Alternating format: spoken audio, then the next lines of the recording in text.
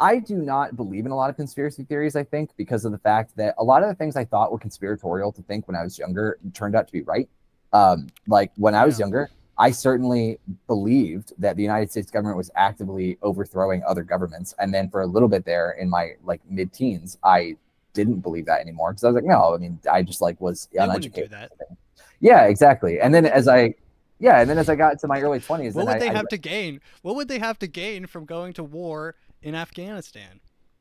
Yeah, exactly. And as I got to my early 20s and I started reading shit like the Jakarta method, right? Like, I mean, then I was like, oh wait, no, never mind. They totally did that. They did literally all the things I was just talking about. Like, so I think that those sorts of revelations, which are increasingly common for young people in America to have at increasing paces, I'll give them that. Is that why they're banning TikTok? Is because those types of information? You think that's why? It's not about data. It's not about. No. There are. I don't. I don't have to bark up this tree with another user of the app necessarily, but I will just for your viewers here.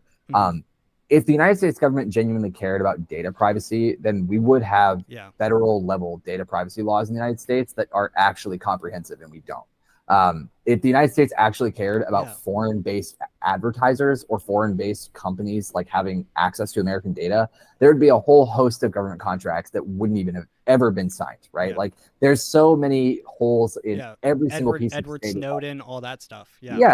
Exactly, right? There are so many holes in every piece of logic that have been thrown at why this app would get banned. And in reality, like it's very obvious to me what it is. It's that TikTok actually has proven now they can't control it. They can't control the flow of information.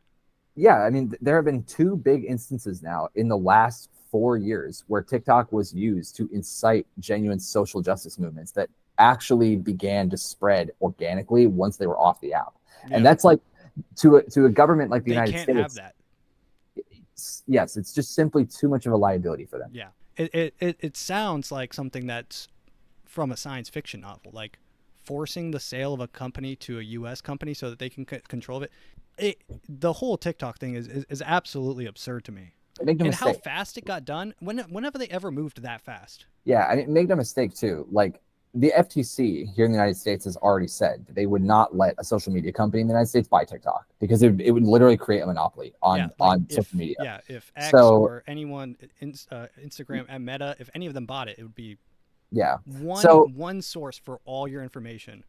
Yeah, so like when stuff like that is out there, right, where you literally have the FTC saying, hey, we will never in a million years let the most likely buyers of this app buy this app, like that to me gives you all the information you need to know. Like this is not about anything other than control of information, period.